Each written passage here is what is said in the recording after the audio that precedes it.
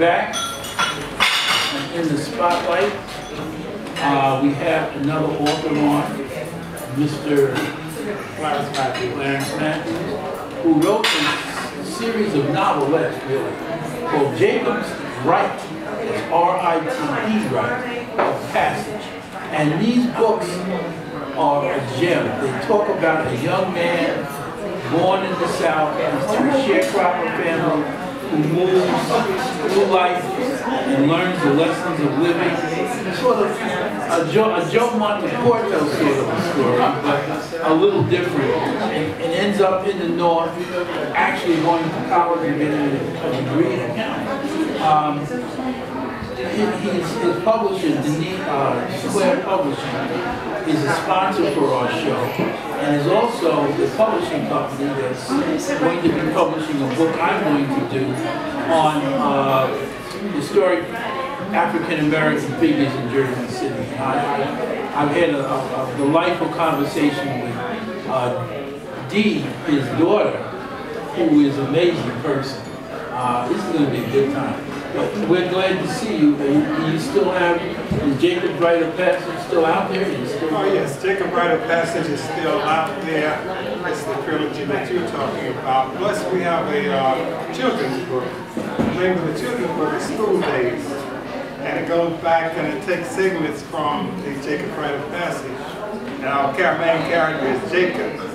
And it tells how Jacob the kind of school back in the 1930s, the three-room schoolhouse, and electricity and that type of thing. And it's also a coloring book. The children they'll get a good kick out of doing the coloring. And we're working on getting that book into groups, to organizations, especially children's groups. And we work it kind of like the Girl Scouts. You can sell the book and your group can sell the books and make them a nice profit from selling. Oh, and you own a small amount up front, which is I think something like $39 up front. And then when the books are sold, then you turn the order in and you pay for it at that time. You don't have to put any real money up front. So that's that's one of the things that we are. So you're going to have to bring one of these books on for us to talk about on the show one day. Sure will. So we can go over tonight, but it's very, very attractive. You know, when you first came in, you said you had some problems with it. No, I'm being told about some things, concerned really about some things. I do a Black History class at my church.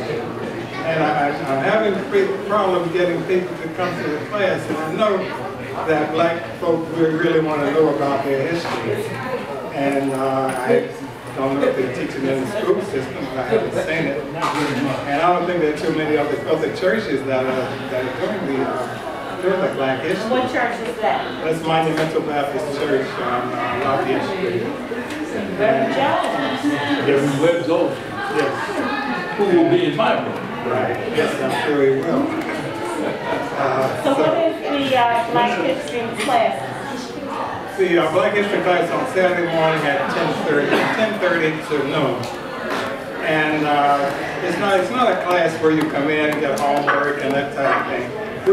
We have discussion. And I can go back, and I think Earl can go back almost as far as I can. And we can talk about things that really happen without going.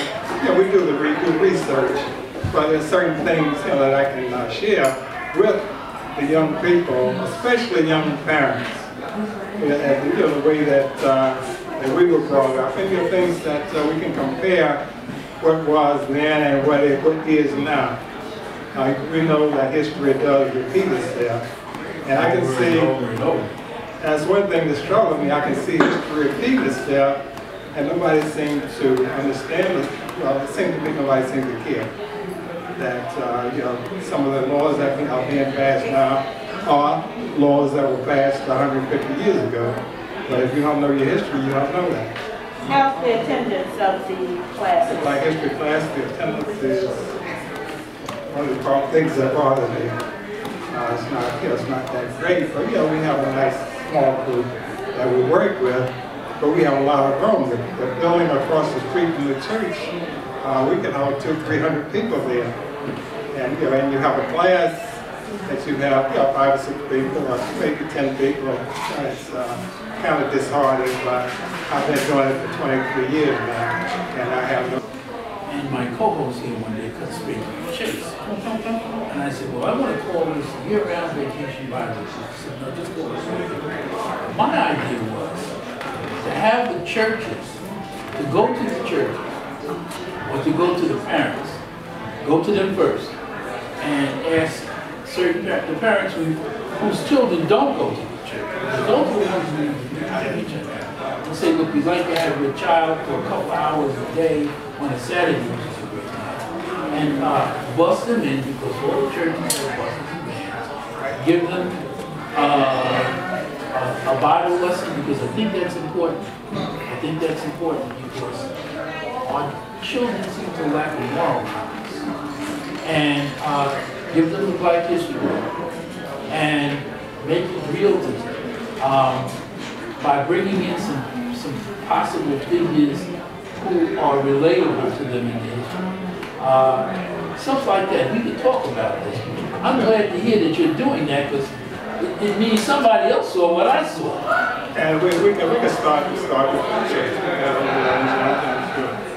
And we have a space, like I said, we have an auditorium that holds a couple hundred people. And then we get the kids in, then we go back and get the adults, because our children they're going to need that nurturing at home. But our own children, the adults don't know to read. That's true. So we need to have both of them. I got this idea a long time ago, but one of the things that made me interested in is a friend of mine, Wayne Harmon's son, picked me up one day coming from Christ Hospital, and I was going to talk about Jackson Avenue and what was there. And he didn't believe me. I said, no, what works with this, with that, and they don't know that. So I think I got a way to make all that real. We'll talk about this. Right now, we've got to take a break, and we're going to come back. We're going to bring on something of treat for you. Tommy Two Scoops Parisi, the owner of this wonderful establishment, actually was on the Apollo Amateur Hour. He went on to sing What a Wonderful World, and brought us by Steve Harvey. We have a clip of that here, and we're going to play this for you so you can see it. It is really, you'll also get an idea of why we love comedy. All right? Thank you very much. Okay, thank you.